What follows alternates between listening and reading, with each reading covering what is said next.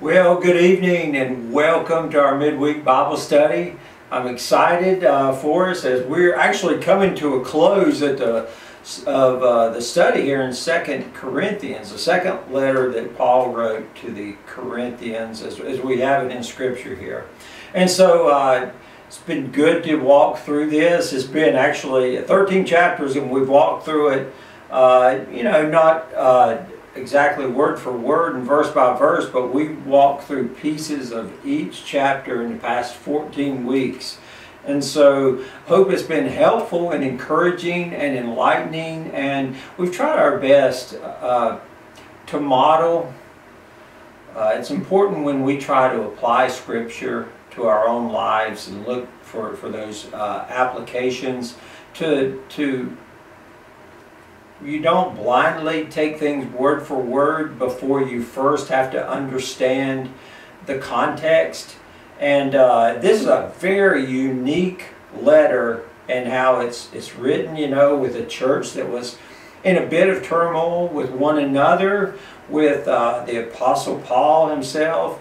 And ultimately they were struggling in their spiritual relationship with the Lord, because they were acting sinfully in how they had attacked Paul and were kind of divisive with one another.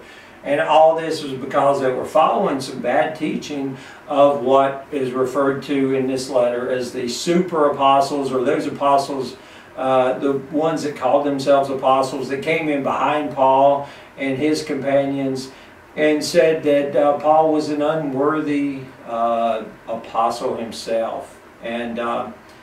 And we just know that that's not the case. And so Paul really has to come in and defend himself. So anyway, in this section, chapter 13, we're going to look at verses 1 through 11. But so just prior to this, at the end of chapter 12, Paul had let them know in chapter 12, verse 14, that he was going to come to them for the third time, and that he was a little anxious, in fact a bit fearful, that what their moral and spiritual condition was going to be like when he got there. But he does not hesitate, as you'll see. And it can look kind of rough here, but you have to get to the heart of Paul and the seriousness of what's going on to really be able to accept this, that he doesn't hesitate in letting them know that he will deal with them severely as the Lord will have him to. Not that he wants to, but he will do as what is honoring to God and what's honoring to God's church. That was the first and most important thing. So in addition to that, he's wanting to clear up their rub with him, because he wouldn't accept support for him as he worked among them. He wanted to be seen as an apostle who come in as a servant, not peddling the good news of Christ, but by offering it free of charge, and he would work hard for his way and let other churches help support him while he was ministering to them as an evangelist. So the apostle, he's wanting a full reconciliation with the congregations here in Corinth, and he wants them to remove any obstacles that would keep them from being restored to one another when he gets there ahead of time. And so Dr. Witherington, he writes about Paul in his straightforward style. He says the greatest asset of Paul is his genuineness as an apostle and the authenticity of his ministry. So with all that, let's read these first couple verses here. In chapter 13, 2 Corinthians, hope you're there with me. This is the third time I'm coming to you. Any charge must be sustained by the evidence of 2 or 3 witnesses. I warned those who sinned previously and all the others, as I warned them now while absent, as I did present in my second visit, that if I come again, I will not be lenient. So Paul is kind of like leaning on this courtroom language here, and he's saying that if you have accusations against me, then they have to come with the proof of witnesses. It reminds you of Paul writing to Timothy in 1 Timothy 5:19. He says, "Do not listen to an accusation against an elder unless it is confirmed by 2 or 3 witnesses." So he's just letting them know. He said, look, if you have problems, then we'll entertain that if you have witnesses. Because he knew that he had done nothing wrong to them at all. And he was very confident in that. So let's go on then and read these. I want to take some more time in these next verses 3, 4, 5, and 6. In verse 3 it says, "You desire proof that Christ is speaking in me. He is not weak in dealing with you, but powerful in you. For he was crucified in weakness, but lives in the power of God. For we are weak in him, but in dealing with you, we will live with him in the power of God." So he says in verse 5, he says, "Examine yourselves and see if you are living, whether you're living in the faith. Test yourselves. Do you not realize that Jesus Christ is in you, unless indeed you fail to meet the test? I hope you will find out that we have not failed." Okay, so in verse 3, he addresses that apparently some of them are saying, well, how do we know then? If you say that these super apostles that come in aren't speaking for Christ, how can you prove that you're speaking if Christ is speaking through you, Paul? Is basically how they're approaching him. And he goes through in verse 4, he's just talking about, look, we may come across as weak because we come as servants and we come working hard, not taking your money, and that might appear to be weak to you. But we come living in the power of God, and you're going to see that one way or the other. You will see that. And so he really then in verse 5 and 6 he flips it on them. He flips that question back on them. You want to see if Christ is in me? Hey, I want to know if Christ is really in you. He throws it back at them. He says, examine yourselves. He explained, reluctantly he explained in the last chapter how God really did live through him, and how that he experienced that heavenly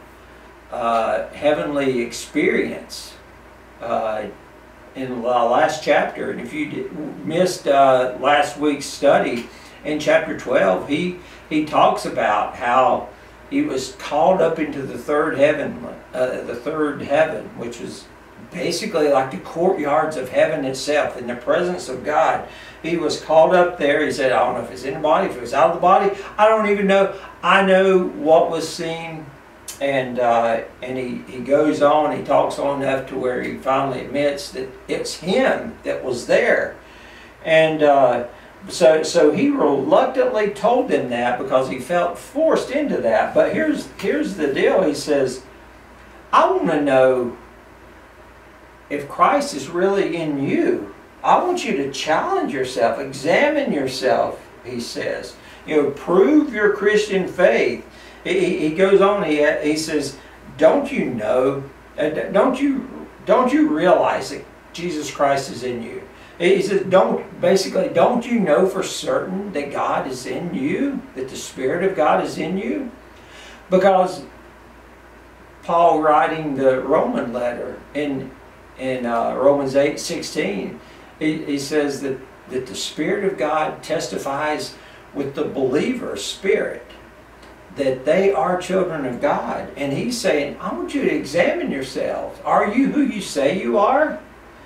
Because if they are who they say they are, you need to remember that. Remember that, because if God is living in and through you, your behavior is going to be godly behavior. It's going to be the Spirit of God dwelling in people. Remember what the fruit is: love, joy, peace, patience, kindness, goodness, faithfulness, gentleness, and self-control. So he's saying, that's in Galatians 5:22 and 23. So the unquenched or ungrieved Spirit of God in believers manifests himself in these good behaviors. And but yet, with these Corinthians, as it's unfortunate, excuse me, it's unfortunate that many believers today, just like these Corinthians, act in ungodly ways.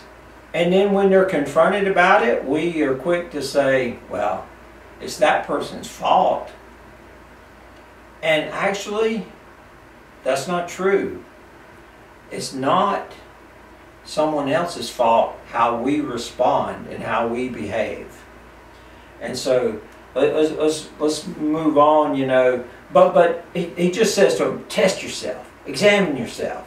Has God and is God transforming you into these godly fruit that's seen in your life? If not, repent when you need to repent. Okay, verse 7, it says, let me just read it here. We pray to God that you will not do what is wrong by refusing our correction. I hope we won't need to demonstrate our authority when we arrive. Do the right thing before we come, even if that makes it look like we have failed to demonstrate our authority. For we cannot oppose the truth, but must always stand for the truth. We are glad to seem weak if it helps show that you are actually strong. We pray that you will become mature. I am writing this to you before I come, hoping that I won't need to deal severely with you when I do come.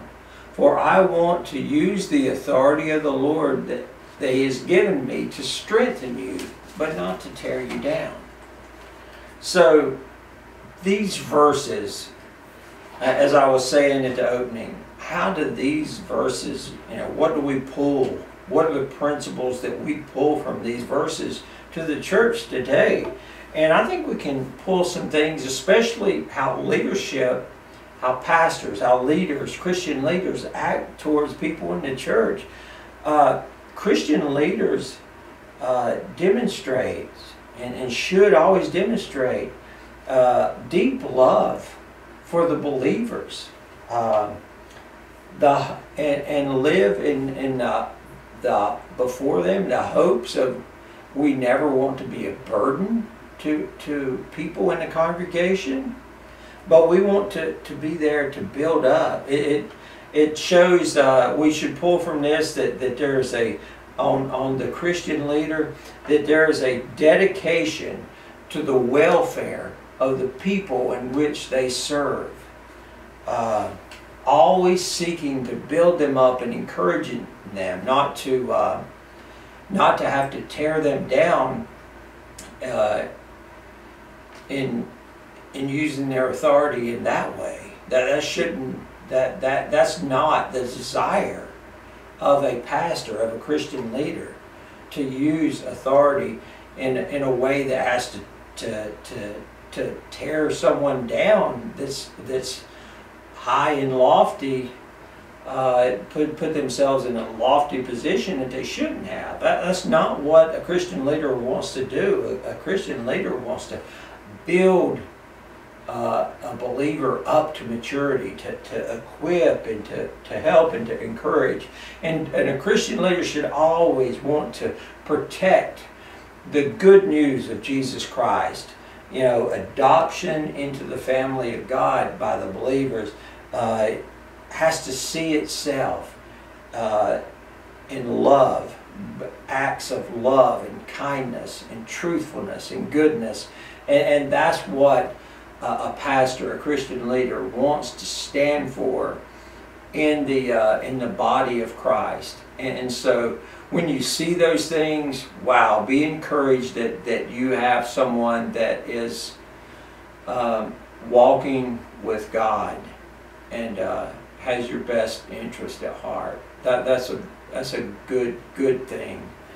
And so let's hope that your pastors are that way, that I am that way, that none of us are perfect, but that we always strive to be building up and encouraging and standing for the truth and loving. And that's the goal. I know that's my goal, and that's Pastor Josh, that's his goal. And we do love you very much. Listen to this last verse here, or the last verse I'm going to look at tonight, verse 11.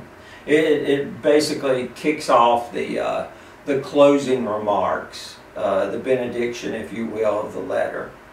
He says, "Finally, brothers and sisters, farewell. Put things in order. Listen to my appeal. Agree with one another. Live in peace. And the God of love and peace will be with you." Paul is he brings this difficult letter to a conclusion with friendship, with hope for the future. He calls them brothers and sisters, reminding them of their close unity in the family of God, and he knowing that their relationship has been stressed because of the division among themselves, their division, divisiveness, the way they acted towards Paul, and how that affected their relationship with God Himself. Things that they, instead of being divisive, they should look at their relationship with one another, and they should really be rejoicing at all that God has done in their midst. And so he says, put things in order. Or another way of saying that, some translation says, make things complete. Or aim for perfection is a good way to translate this. There's a serious need for the full restoration between them and God, because some had acted sinfully, between one another because of the actions that had taken place.